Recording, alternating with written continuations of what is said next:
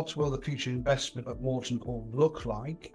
And in terms of VAT, how is Moreton Hall prepared for VAT on school fees? So in terms of the investment in Moreton Hall, I think I'll start by stating the obvious. School facilities are particularly integral to the educational experience of our pupils. The challenge really as a director of operations is to, and how do I manage this wonderful 110-acre estate here at Moreton Hall, is how do I balance between a rolling programme of refurbishment that looks into the future and safeguards that, whilst also prioritising facility improvements to best serve our pupils of today, our current pupils. We are particularly fortunate here at Moreton Hall to be on a financially sound footing with new investment, as the Chair has discussed, and this has allowed more recently a short-term refurbishment of some of our already excellent facilities, such as the swimming pool that's just been relined, flooring and upgrading of the changing rooms, and we hope for a grand opening of that swimming pool this term. Other areas of focus this academic year will include the prep school foyer, and that's already 90% complete, new outside soft play areas to be installed with works over Easter and the summer period, and a refresh of the sports hall, a refresh of the library. We're looking at the Musgrave Assembly Hall, which also doubles as our music and social venue, which will get new staging, a tech refresh, and this will complement the separate already national standard Holroyd Theatre, school theatre we have on our site.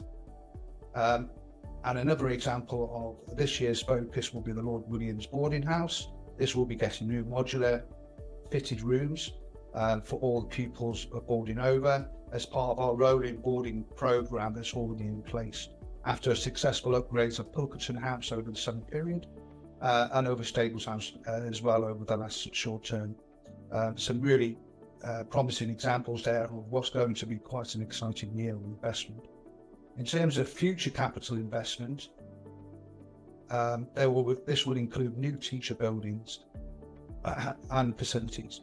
Now, these are already at the feasibility stage in terms of planning, and it's a particular interesting point to highlight in terms of capital investment, because this links into the VAT discussion, which I'll highlight later on.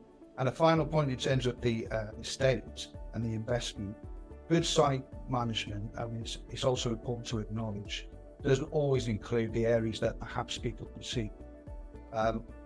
And when we think about the UK government's commitment to reducing carbon emissions to net zero by 2050, and I know that by 2025, all new builds and properties will not be able to install gas boilers, for example. And they have to think about alternative heating systems. In terms of boilers, always a concern. Many schools out there, it's a challenge. Older estates, independent estates, etc.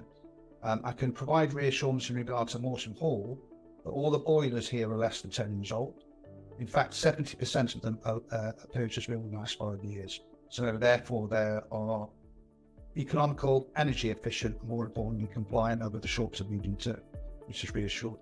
And a final point in terms of sustainability programme in place, we are also continuing with our rolling programme of the lighting renewal. Extremely important in the sense that they are environmentally friendly, and we're installing efficient LED lighting systems throughout the site. So all of the above in terms of estate, we think sets Moreton Hall and demonstrates particular value for money. For example, in other areas such as the Holiday Club and the summer school over the summer period with enhanced facilities.